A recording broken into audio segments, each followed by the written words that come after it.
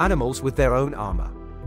Armadillos have a bony armor composed of overlapping plates called scuts, which cover their head, body, and tail.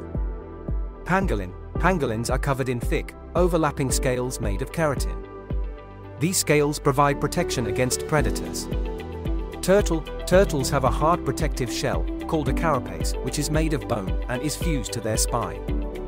Porcupines have long, sharp quills on their back that they can raise and use for defense when threatened.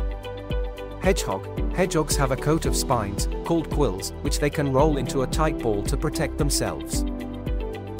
Some beetles, such as the rhinoceros beetle and the stag beetle, have a hardened exoskeleton that provides protection.